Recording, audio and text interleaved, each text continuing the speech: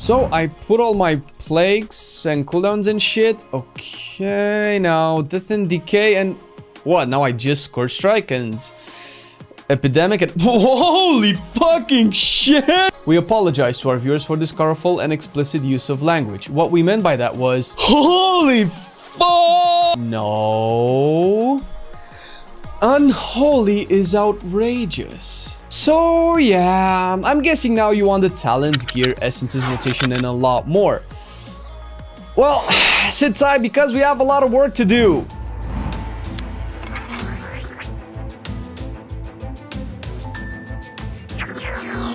Just to put it out there, Unholy is performing pretty well in raids and dungeons and even has some more intricate and niche options to the builds we will be suggesting.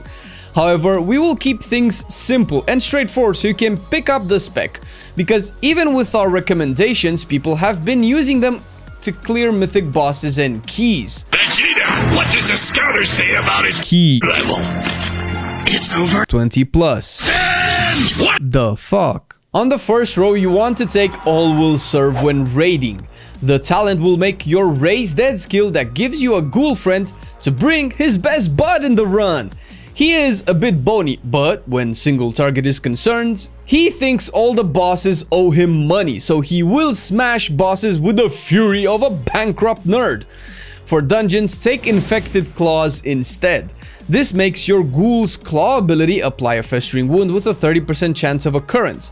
This performs better in dungeons instead of raids because you will be working at using Festering Wounds as your AoE gasoline, and by bursting them, you essentially light up the fire. You'll see. In the rotation, baby! On the second row in raids, take Ebon Fever. Virulent Plague is one of your strongest damage dealer in single target and AoE, especially with this one particular talent. In Mythics, you definitely want Bursting Sores. This gives your Bursting Wounds mechanic an AoE component, and seeing as how you will want to burst the wounds in Death and Decay, you will essentially have the talent applied to all the targets that have wounds and are in your Death and Decay by just pressing one single Scourge Strike. Crazy, huh? You haven't even seen half of it. Next up is one of the utility / CC rows. Raids leave little in the ways of CC because Blizzard doesn't like it very much, so Asphyxiate is the one that will do the most for you, and this only works on certain ads. It can work in dungeons as well, but better than that is Grip of the Dead, keeping mobs in your Death and Decay for longer, because you want them to be in your Death and Decay forever and ever and ever and ever, and if they can stay there even a bit longer, that would be nice. Next up is a Rune Generation talent row, and the default pick here is Soul Reaper. This gives you a bit of control over when you get more runes back, and this matters in single target a lot more, but more than that, it matters in dungeons and AoE environments even a lot more, which we will go over in detail in the rotation section. On very high keys with very large pools, Pestilent Pustules is probably better, but if you are starting your Unholy journey, we recommend sticking with Soul Reaper for now. The fifth row is a survivability row, which I guess we can call utility anyway. Here, actually all three are valid, but each one solves a different problem. By default, and especially in raids, take Wraith Walk. Boss mechanics can be excruciatingly punishing for specs that have very low mobility, and we can argue that Death Knights have the lowest of them all. Traversing from point A to point B will be instrumental in maintaining uptime on your targets. In dungeons, however, bosses won't force you too much to move, and Death Pact will be a better choice. Death Pact essentially gives you a big chunk of HP back that will absorb incoming healing as well. This will be an "oh shit" button since mythics are like that.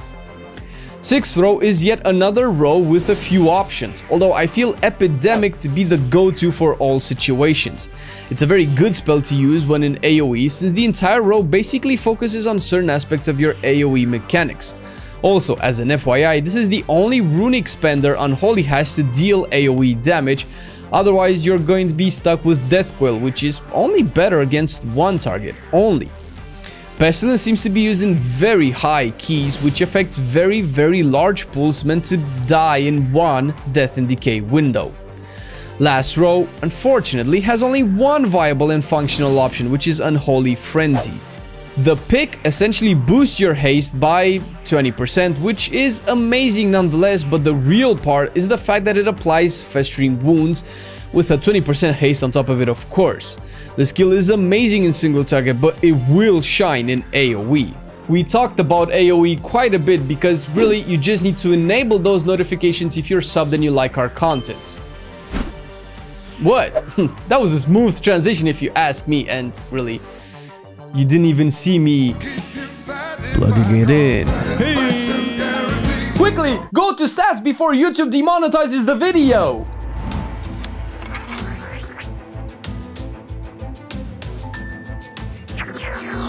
As always, we get a lot of comments with differing opinions about specific things we recommend. That's not because what we're saying is wrong, it's more often than not correct, but the thing is, BFA, man, you just have to sim to get the correct answer.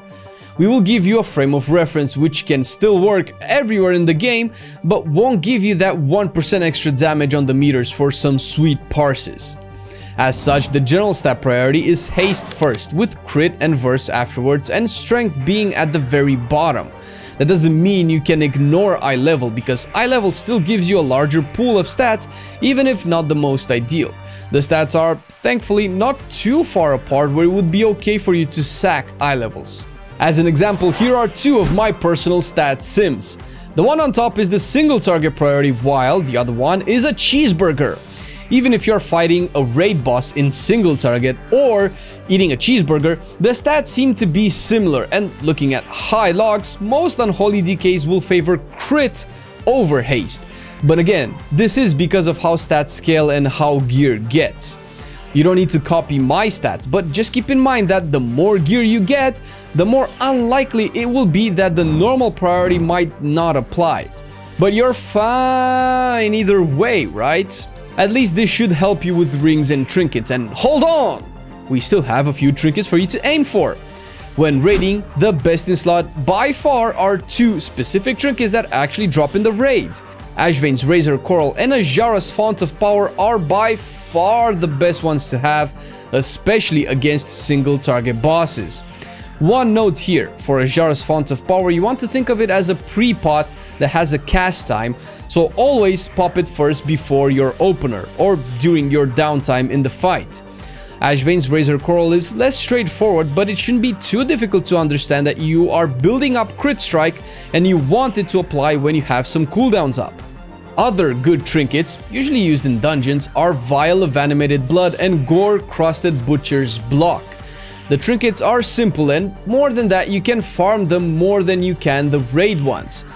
Or you can't. I mean, in these days, you never know what kind of blood or unholy or frost sacrifices are in Jesus wants for us to get what we work for. I know you are there 4 pants in a row, guys. I've been there. Well, still am. But let's talk about less depressing things and check the traits. To be fair, the traits are the same for both raids and dungeons, which I never thought I'd say this, but thank God for the lack of variety. And don't get me wrong, this is only because it's a real bitch to have to reset traits if you want to both raid and do dungeons at the same time. Hope you knows, I've sent letters already. Feshermite is the go-to. Stack it 7 times if you can. Just stack it, alright? This trait is what makes Unholy scale like crazy, and it requires a bit to pull off some of the crazier bursts. Use it until Blizzard nerfs it or removes it because it's fun, and we all know how long that lasts. Magus of the Dead is the next best thing, and you want to stack this as well.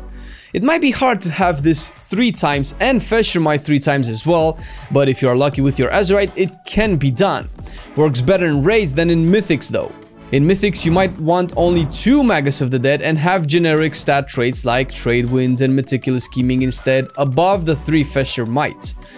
There are 1 or 2 more specific Unholy traits you can go for, but I would recommend simming anything more than this. Generic stat traits are pretty good at higher eye levels, since the levels of strength you will have will make all secondary scale like crazy. As far as essences are concerned, you still have 2 different builds, albeit with a bit of variety available when it comes to miners, but that's up to your discretion. We will recommend the following. Condensed Life Force Major for raids with the Memory of Lucid Dreams and Essence of the Focusing Arrows as miners. Condensed is a very solid single target essence. Nothing to do with your class at all actually. Good? Bad? You decide. Memory clearly has the strength of giving your rune refunds, which are amazing to begin with, and Iris, well, haste. Need I say more? As for dungeons, what better way to enable your spec to perform in 5-man PvE content than doing 10-man PvP content? Oh, that's right. Blood of the Enemy Major here. Crit is already crazy good, like I showed you before on my Sims, making this the go-to best-in-slot major with the same miners actually. Memory and Iris for the same arguments, even more relevant in Mythics actually. Unholy is pure fun, and really I cannot get enough of it, and it's so fun to get punished when you mess up, and a lot more rewarding to actually get rewarded when you nail that rotation. And yeah, you can check all of this on our stream, twitch.tv/MarcelianOnline. Yeah, we do this. We play with a lot of specs and test a lot of things before going into these guides, and we can do that all with you guys by running some dungeons and raids, so tune in.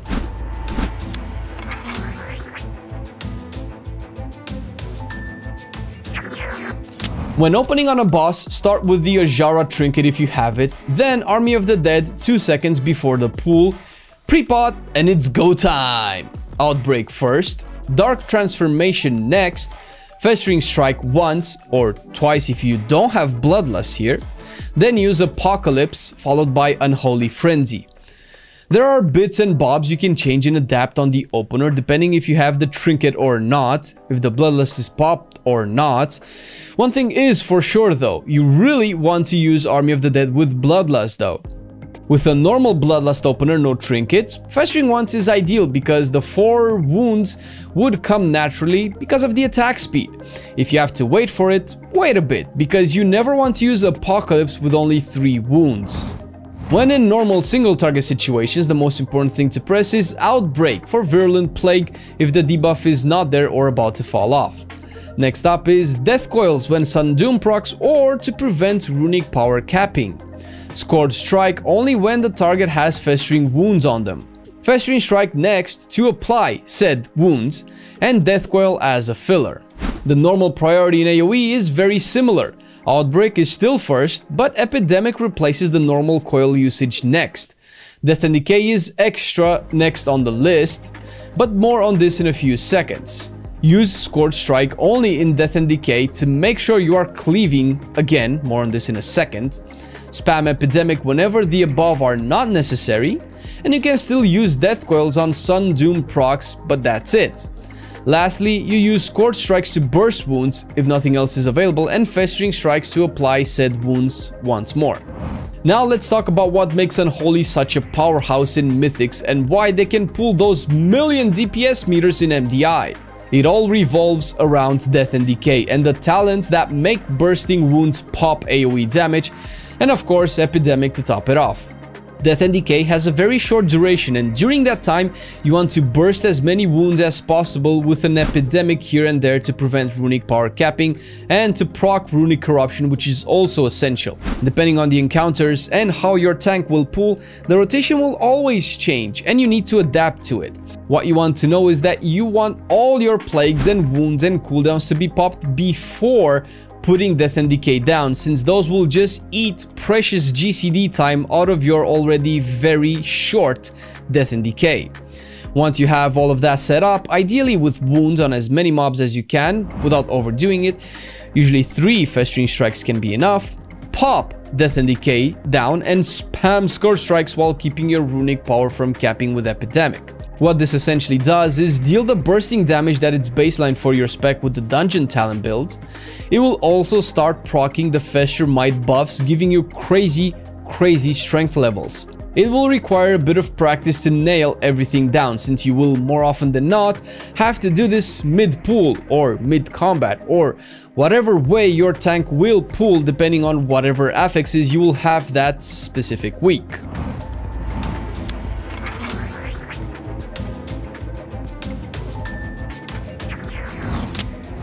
As per our stats, and my stats mostly, I will keep the consumables crit related, but feel free to adjust to your own stat priorities as you like it. A Chord of Critical Strike and Lava Lazuli will be your most used and most often used ones. Enchanting your rings and socketing crit are the easiest to do, and please, for the love of God, don't be that guy that joins groups without this. It's just lazy, and you're better than that. The weapon is easy since it's free. Yup, Rune of the Fallen Crusader is the best enchant in the game, and it's all yours, perks of being a DK, so really, you have Arthas to thank. Well, not really, cause Ner'zhul started the DK fiasco when in Warcraft 2 he took orc souls and placed them into human paladin bodies, and the flask is clearly strength, and the potion is Unbridled Fury for pure single target, or the basic strength for everything else. The food is consisted of the feast, primarily, and the McDonald's in case feasts are too expensive, and I mean, you are already saving on weapon enchants. Again, thanking Ner'zhul for making you OP and even giving you discounts and bargain sales on Sundays. Major shout out to the Accurus Discord channel for Death Knights, where the Death Knight boys and girls helped me understand a lot of the mechanics that weren't as straightforward at a first glance. So really, thank you so much, guys, and don't forget, there are a lot more advanced tips and tricks that you can learn from the top DKs down there in the community. So go check it out if you want more in-depth unholy goodness. Also, a major thanks to our Patreons. God, this feels so good to see you guys keep supporting us with the little money you have to spend on those Vulpera race changes. So really, from the bottom of our hearts, we thank you. And of course, thank you for watching the video. Hope you liked it. See you next time. Take care.